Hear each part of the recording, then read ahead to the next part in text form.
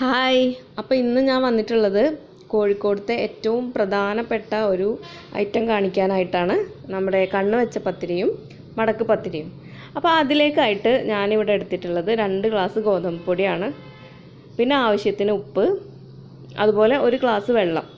1 glass വെള്ളവും add ചെയ്ത് നമുക്ക് നല്ല സോഫ്റ്റായിട്ട് ആദ്യം ഇതൊന്ന് കുഴച്ചെടുക്കാം. സാധാരണ മൈദപ്പൊടിയിലാണ് ഇത് ഉണ്ടാക്കാറ്. ഇവിടെ ഉള്ളവർ ഫംഗ്ഷനൊക്കെ വേണ്ടിയിട്ട് വീടുകളിൽ ഗോതമ്പ് പൊടി യൂസ് ചെയ്യാറുണ്ട്. പിന്നെ മൈദപ്പൊടി ആണെങ്കിൽ കുറച്ച് ക്രിസ്പിനെസ് കിട്ടാൻ വേണ്ടിയിട്ട് ചില ആളുകൾ 2 സ്പൂണ് റവ യൂസ് ചെയ്യാറുണ്ട്. പിന്നെ ഇത് പൊരിച്ചെടുക്കുന്നതും കാണാം. നമ്മൾ ഓയിലിൽ പൊരിച്ചെടുക്കും. അപ്പോൾ പൊരിച്ചെടുക്കുമ്പോൾ ക്രിസ്പിനെസ് കിട്ടാൻ വേണ്ടിയിട്ടാണ് റവ യൂസ് ചെയ്യുന്നത്. പക്ഷെ നമ്മൾ സാധാരണ ചപ്പാത്തിയൊക്കെ ഡെയിലി വീട്ടിൽ കഴിക്കുന്നവർ ഒരു വെറൈറ്റിക്കൊക്കെ വേണ്ടിയിട്ട് എപ്പോഴും നമുക്ക് യൂസ് ചെയ്യാൻ പറ്റുന്ന, നമുക്ക് ഉണ്ടാക്കി നോക്കാനും പരീക്ഷിക്കാനൊക്കെ പറ്റുന്ന രീതിയിലാണ് ഞാനിവിടെ കാണിക്കുന്നത്. ഞങ്ങളിവിടെ ഗോതമ്പ് പൊടിയിൽ തന്നെയാണ് ഉണ്ടാക്കാറുള്ളതും പിന്നെ ചുട്ടെടുക്കാറാണ് പതിവും. അപ്പോൾ ഞാനിവിടെ 1 ഗ്ലാസ് വെള്ളം ഉപയോഗിച്ച് 2 ഗ്ലാസ് ഗോതമ്പ് പൊടി നന്നായിട്ട് കുഴച്ചെടുക്കുകയാണ്. നമുക്ക് ആവശ്യമുള്ളതിൻ്റെ മാക്സിമം വെള്ളം നമ്മൾ പെട്ടെന്ന് തന്നെ ചേർത്തിട്ട് കുഴച്ചെടുക്കാൻ ശ്രദ്ധിക്കണം എപ്പോഴും പൊടി കുഴയ്ക്കുന്ന സമയത്ത്.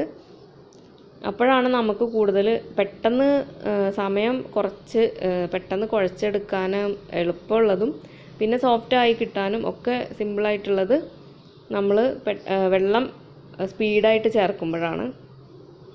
അപ്പോൾ വെള്ളം സ്പീഡായി ചേർക്കുക എന്ന് പറയുമ്പോൾ ശ്രദ്ധിച്ച് ചേർക്കണം. ഇനി ഇതിലേക്ക് ഞാൻ ഒരു 2 ടീസ്പൂൺ ഓയിൽ ചേർത്ത് നന്നായിട്ട് കുഴച്ചെടുക്കുകയാണ്. ഓയിലും കൂടെ ചേർക്കുമ്പോഴാണ് നല്ലൊരു സോഫ്റ്റ്നെസ് കൂടുതൽ കിട്ടുക. ഓയിൽ നമുക്ക് ആദ്യം കുഴയ്ക്കാൻ തുടങ്ങുമ്പോഴേ നമുക്ക് ചേർത്ത് കൊടുക്കാം, അത് കുഴപ്പമില്ല. ഇനി ഇത് നന്നായിട്ട് കുഴച്ചെടുക്കാം.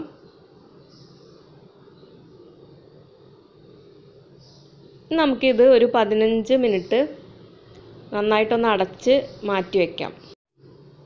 നമ്മൾ കുഴച്ച് വെച്ചത് നല്ല സോഫ്റ്റ് ആവാൻ വേണ്ടിയിട്ടാണ് ഇങ്ങനെ ചെയ്യുന്നത്. അപ്പോൾ 15 മിനിറ്റ് കഴിഞ്ഞു. നമുക്കിത് ആവശ്യത്തിനുള്ള ഉരുളകളാക്കാം. നമ്മൾ ഈ മടക്ക് പത്തിരി ഉണ്ടാക്കുമ്പോൾ കുറച്ച് വലിയ ഉരുള എടുക്കണം.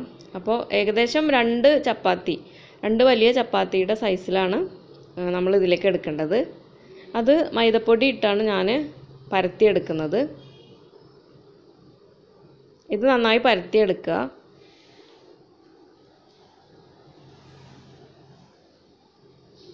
അതിനുശേഷം നമ്മൾ ഓയിൽ തേച്ച് കൊടുക്കുക. നമ്മളൊന്ന് ഓയിൽ സ്പ്രെഡ് ചെയ്ത് കൊടുക്കുക. ഏതെങ്കിലും ഒരു ഓയിൽ, വെളിച്ചെണ്ണ ചോയ ഒരു സ്മെല്ലൊക്കെ മാറും. അപ്പോൾ അതുകൊണ്ട് ഞാനിവിടെ സാധാരണ യൂസ് ചെയ്യാറ് റൈസ് ബ്രാൻ ഓയിലോ അല്ലെങ്കിൽ സൺഫ്ലവർ ഓയിലോ അല്ലെങ്കിൽ ഏതെങ്കിലും വേറെ വെജിറ്റബിൾ ഓയിൽസ് ഏതെങ്കിലും ആണ്. എന്നിട്ട് 4 സൈഡും നമ്മൾ മടക്കിയെടുക്കുക. ഇതാണ് നോർമൽ സാധാരണയായിട്ട് എല്ലാവരും ഉണ്ടാക്കുന്ന ഒരു മടക്കൽ.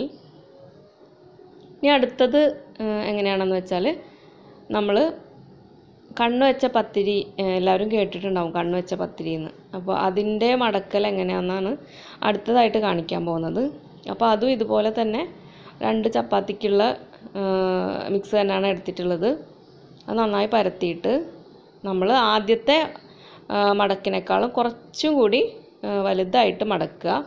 കാരണം ഇനി നമ്മളിത് വീണ്ടും മടക്കണം. അപ്പോൾ അതുകൊണ്ടാണ് കുറച്ച് വലുതായിട്ട് മടക്കിയിട്ട് നമ്മൾ ഓരോ മടക്കിലും ഓയിൽ സ്പ്രെഡ് ചെയ്യാൻ പ്രത്യേകം ശ്രദ്ധിക്കണം.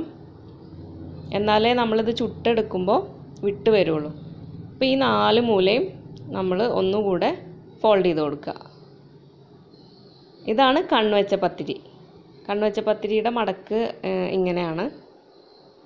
അപ്പോൾ ഇതാണ് ഈ 4 മൂലയിലും കാണുന്ന ഈ മടക്ക് ഇങ്ങനെ വരുന്നത് കൊണ്ടാണ് കണ്ണുവെച്ച പത്തിരി എന്ന് പറയുന്നത്. അങ്ങനെ നമ്മൾ 2ാമത്തെ പത്തിരിയും റെഡിയായി. ഇനി അടുത്തത് കാണിക്കുന്നത് വേറൊരു സ്റ്റൈലാണ്. അപ്പം അതിന് വീണ്ടും ചപ്പാത്തി നന്നായിട്ട് പരത്തിയെടുക്കുക. ഓയിൽ തേക്കുക. ഇനി നമ്മൾ ഇതുവരെ മടക്കിയ പോലെ 4 സൈഡും മടക്കുന്നില്ല, 2 സൈഡ് മാത്രമേ മടക്കുന്നുള്ളൂ. എന്നിട്ട് നമ്മൾ ഒരു സൈഡിൽ നിന്നും അതുപോലെ തന്നെ അതിൻ്റെ ഓപ്പോസിറ്റ് സൈഡിൽ നിന്നും സെൻറ്ററിലേക്ക് മടക്കി കൊടുക്കുക. വീണ്ടും അതുപോലെ തന്നെ മടക്കി കൊടുക്കുക. അങ്ങനെ വീണ്ടും നമ്മളിത് എന്താ പറയുക, ചതുരാകൃതി തന്നെ ആക്കി മടക്കിയെടുത്തിട്ടുണ്ട്. ഇനിയാണ് നമ്മൾ ലാസ്റ്റ് മടക്കൽ. നമ്മൾ വീറ്റ് പൊറാട്ട ഒക്കെ ഉണ്ടാക്കുന്ന, നമുക്ക് വീട്ടിൽ പെട്ടെന്ന് കുട്ടികൾക്കൊക്കെ വീറ്റ് പൊറാട്ട ഉണ്ടാക്കി കൊടുക്കാനൊക്കെ പറ്റുന്ന ഒരു മടക്കലാണ്. ഇതുപോലെ തന്നെ നമുക്ക് മൈദപ്പൊടി കുഴച്ചാലും ചെയ്യാൻ പറ്റും. നമ്മൾ സാധാരണ നോർമൽ പൊറാട്ട ഉണ്ടാക്കാനും ഇതുപോലെ തന്നെ മടക്കിയാൽ മതി. അതിന് നമ്മൾ ആദ്യം മടക്കിയ പോലെ ആ ഒരു മടക്കിലേക്ക് വേണ്ടി പരത്തിയതിനേക്കാളും നന്നായിട്ട് എന്താ പറയുക, മാക്സിമം നേരിയതാക്കി പരത്തുക. അപ്പോൾ ഞാനിവിടെ ഞാനെടുത്ത പൊടി മാക്സിമം പരത്തിയിട്ടുണ്ട്. ഇനി ഇതിൽ നന്നായിട്ട് ഓയിൽ തേച്ചിട്ട് ഒരു വശം മൊത്തം പൊക്കിയെടുക്കുകയാണ് ഞാൻ ചെയ്യുന്നത്. എന്നിട്ട് നമ്മൾ താഴേക്ക് ഫോൾഡ് ചെയ്ത് താഴേക്ക് വെച്ച് കൊടുക്കുക. ചെറിയ ചെറിയ ഫോൾഡിങ് ആക്കി നമ്മൾ താഴേക്ക് വെച്ച് കൊടുക്കുക. അപ്പം നമുക്കിങ്ങനെ ഒരു ലെയറായിട്ട് കിട്ടും. ഇനി ഇത് നമ്മൾ വട്ടത്തിൽ ചുറ്റിയെടുക്കുക. ഇപ്പോൾ ഈ ഓരോ ലെയറിലും ഓയിലായിട്ടുണ്ടാവും. ഏറ്റവും ലാസ്റ്റ് വരുന്ന ഭാഗം നമുക്ക് താഴേക്ക് വെച്ച് കൊടുക്കാം.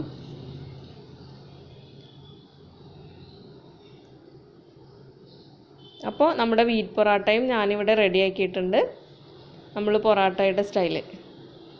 അങ്ങനെ നമ്മുടെ 4 ടൈപ്പ് മടക്ക് പത്തിരി, കണ്ണുവച്ച പത്തിരി, വീറ്റ് പൊറാട്ട ഒക്കെ റെഡി ആയിട്ടുണ്ട്. ഇനി നമുക്കിത് നന്നായി പരത്തി ചുട്ടെടുക്കാം.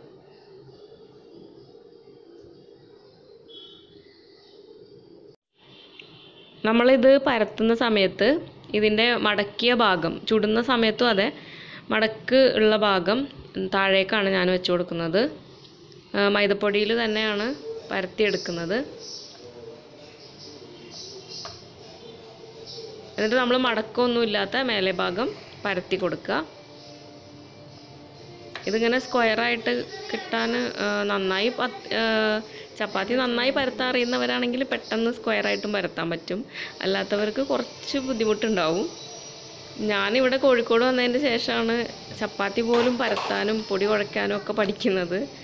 അപ്പോൾ കുറച്ച് ബുദ്ധിമുട്ടുണ്ടായിരുന്നു പഠിക്കാനായിട്ട്. ആദ്യമൊക്കെ ഭൂപടം ഇന്ത്യയും കേരളമൊക്കെ വരച്ചായിരുന്നു.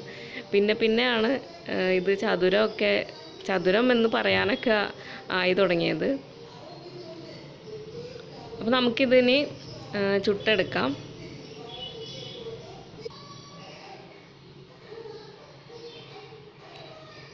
ചുടാനായിട്ട് ഞാനിവിടെ പത്തിരിക്കല്ലാണ് യൂസ് ചെയ്യാറുള്ളത്. നമ്മുടെ പത്തിരിക്കല്ലെന്ന് പറയുമ്പോൾ ഇൻഡാലിയം, ഇരുമ്പ് അങ്ങനെയൊക്കെ വരുന്ന കല്ലാണ്. നല്ല കുറച്ച് കനമൊക്കെ ഉണ്ടാവും. Non stick പാനല്ല. അപ്പോൾ ഇതിൽ അത്യാവശ്യം ചൂട് കിട്ടണമെങ്കിൽ കുറച്ചധികം നമ്മൾ തീ കൂട്ടി വെക്കണം. അപ്പോൾ അതുകൊണ്ട് തന്നെ ഞാൻ ഫുൾ ഫ്ലെയിമിലാണ് പത്തിരിയൊക്കെ എപ്പോഴും ചുട്ടെടുക്കാറ്. പത്തിരി മീൻസ് അരിപ്പത്തിരി, ചപ്പാത്തി അങ്ങനത്തെ എല്ലാ ഐറ്റംസും. പിന്നെ തന്നെയല്ല, നമ്മൾ പത്തിരി ചപ്പാത്തികളൊക്കെ ചുടുന്ന സമയത്ത് നമ്മൾ ലോ ഫ്ലെയിമിലിട്ട് വളരെ സ്ലോ ആയിട്ട് പലരും ചെയ്യുന്ന കണ്ടിട്ടുണ്ട്. നമ്മളിത് കല്ലിലിട്ടിട്ട് വേറെ എന്തെങ്കിലും ജോലിക്ക് പോകും. പിന്നെ അത് കഴിഞ്ഞ് കുറച്ച് കഴിഞ്ഞ് വന്നിട്ട് വീണ്ടും ഒന്ന് മറിച്ചിട്ട് കൊടുക്കും. വീണ്ടും വേറെ എന്തെങ്കിലും ജോലിക്ക് പോകും. അങ്ങനെ സിമ്മിലിട്ടിട്ട് ചപ്പാത്തി ചുടുന്ന ഒത്തിരി പേരെ ഞാൻ കണ്ടിട്ടുണ്ട്. പക്ഷേ അത് നമ്മുടെ ചപ്പാത്തി ഹാർഡാവാനേ ഉപകരിക്കുകയുള്ളൂ. ഒട്ടും വേവും, പക്ഷെ ഭയങ്കര ഒരു ഹാർഡായി പോവും. ഒരിക്കലും സോഫ്റ്റ് ഉണ്ടാവില്ല. കാരണം സ്ലോ ആയിട്ട് അങ്ങനെ ഇരുന്ന് വേവുമ്പോൾ അതിൽ ആ ഒരു ജലാംശവും എല്ലാം നഷ്ടപ്പെട്ടു പോകും. അപ്പോൾ അതുകൊണ്ട് ഹൈ ഫ്ലെയിമിൽ ഇട്ടിട്ട് ചുട്ടെടുക്കാൻ പ്രത്യേകം ശ്രദ്ധിക്കണം. അത് ഈ ചപ്പാത്തി എന്നല്ല, നമ്മൾ സാധാരണ പത്തിരി, അരിപ്പത്തിരി ആണെങ്കിലും അങ്ങനെ എന്താണെങ്കിലും നമ്മൾ കുറച്ച് ഹൈ ഫ്ലെയിമിൽ ഇടുക. ഓവർ ചൂട് നല്ല ചിലർക്ക് ഗ്യാസിനൊക്കെ ചൂട് വ്യത്യാസം ഉണ്ടാവും. അപ്പോൾ അങ്ങനെ നല്ല ചൂടാണ് കരിഞ്ഞു പോവും എന്നൊക്കെ തോന്നിക്കഴിഞ്ഞാൽ മാത്രം നമ്മൾ തീ കുറച്ച് അഡ്ജസ്റ്റ് ചെയ്യാമെന്ന് മാത്രം. അപ്പോൾ ഞാൻ ഏറ്റവും കൂടുതൽ നമ്മുടെ ചപ്പാത്തി ചുടുന്ന സമയത്ത് ശ്രദ്ധിക്കാറുള്ള ഒരു കാര്യമാണ് നിങ്ങളുമായിട്ട് ഷെയർ ചെയ്തത്. അപ്പോൾ എല്ലാവരും അതൊന്ന് ശ്രദ്ധിക്കണം. അങ്ങനെ നമ്മുടെ ആദ്യത്തെ മടക്ക് ചപ്പാത്തി ഇവിടെ റെഡി ആയിട്ടുണ്ട്. ഇനി നമുക്ക് അടുത്തത് പരത്തി ചുട്ടെടുക്കാം. അപ്പോൾ ഇതിനും ഞാൻ മടക്കിയ ഭാഗം താഴേക്ക് തന്നെയാണ് വെച്ചിട്ടുള്ളത്. മടക്കില്ലാത്ത ഭാഗമാണ് പരത്തിയെടുക്കുന്നത്. നമ്മൾ പരത്തുന്ന സമയത്ത് ചെറിയ ഒട്ടലൊക്കെ ഫീൽ ചെയ്യുന്നുണ്ടെങ്കിൽ അപ്പോൾ നമ്മൾ ആ ഭാഗത്ത് കുറച്ച് പൊടി ഒന്ന് സ്പ്രെഡ് ചെയ്ത് കൊടുക്കുക.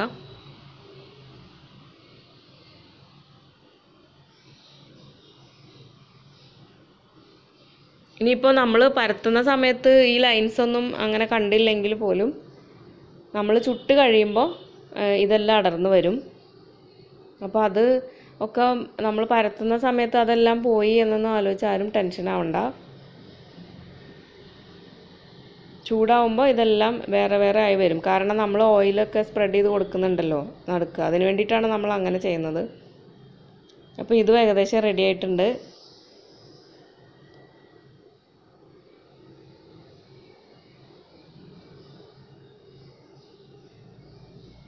ഇതൊക്കെ അടർന്നടർന്ന് വരുന്നുണ്ട്. നല്ല ചൂടായതുകൊണ്ടാണ് കാണിക്കാൻ പറ്റാത്തത്. ഇനി നമുക്ക് നമ്മുടെ കണ്ണ് വെച്ച പത്തിരി, ഞാനിവിടെ 4 കണ്ണൊക്കെ വെച്ച് കൊടുത്തിട്ട് സൈഡാക്കി വെച്ചിരുന്നു. അപ്പോൾ ആ കണ്ണ് വെച്ച പത്തിരി പരത്തിയെടുക്കാം. ഇത് ഞാൻ ആദ്യത്തെ പോലെ തന്നെയാണ് പരത്തിയെടുക്കുന്നത്.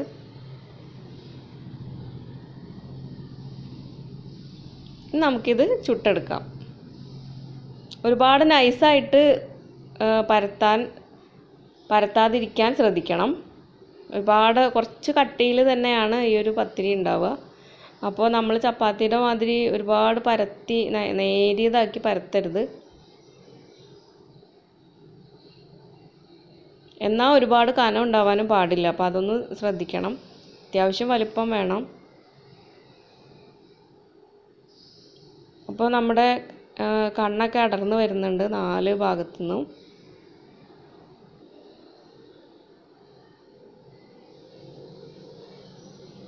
ഇത് പൊരിച്ചെടുക്കുന്നവരുണ്ട്, ഞാൻ നേരത്തെ പറഞ്ഞ പോലെ. അപ്പോൾ അങ്ങനെ പൊരിച്ചെടുക്കാൻ താല്പര്യമുള്ളവർക്ക് പൊരിച്ചെടുക്കാം.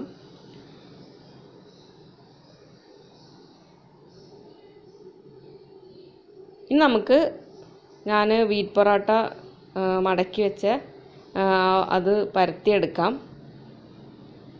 ഇത് ഞാൻ നമ്മുടെ മടക്കിയ ഭാഗം അതാണ് മുകളിലേക്ക് വെക്കുന്നത്.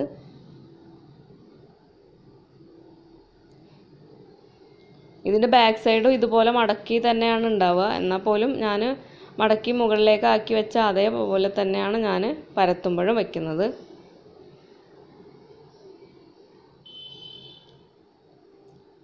ഇത് നന്നായിട്ട് പരത്തി ലെയറൊന്നും ഇപ്പോൾ കാണുന്നില്ല. നമുക്കിത് ചുട്ടെടുക്കാം.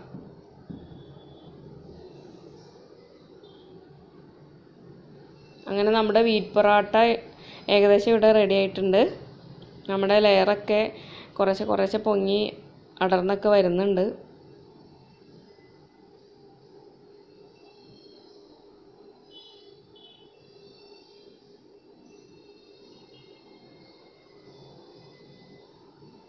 കണ്ടില്ലേ, നമ്മുടെ നന്നായിട്ട് നമ്മൾ ലെയറായിട്ട് വന്നിട്ടുണ്ട്.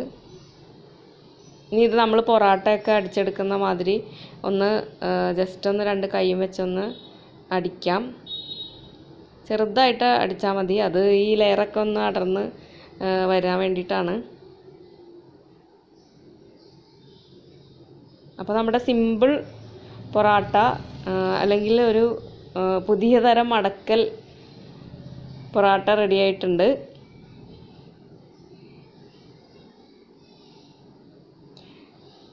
അപ്പോൾ നമ്മുടെ 4 തരം മടക്ക് പത്തിരികളും ഇവിടെ റെഡി ആയിട്ടുണ്ട്. കണ്ണുവെച്ച പത്തിരിയും പിന്നെ വീറ്റ് പൊറോട്ടയും പിന്നെ സാധാരണ മടക്കുന്നതും ഒക്കെ എല്ലാവർക്കും മനസ്സിലായി എന്ന് വിചാരിക്കുന്നു.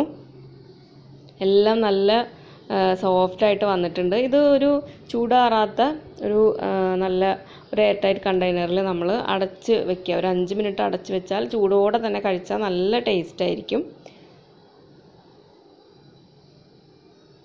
അപ്പോൾ ഇന്നത്തെ റെസിപ്പി, ഇന്നത്തെ പുതിയ ഐഡിയ എല്ലാവർക്കും ഇഷ്ടപ്പെട്ടെന്ന് കരുതുന്നു.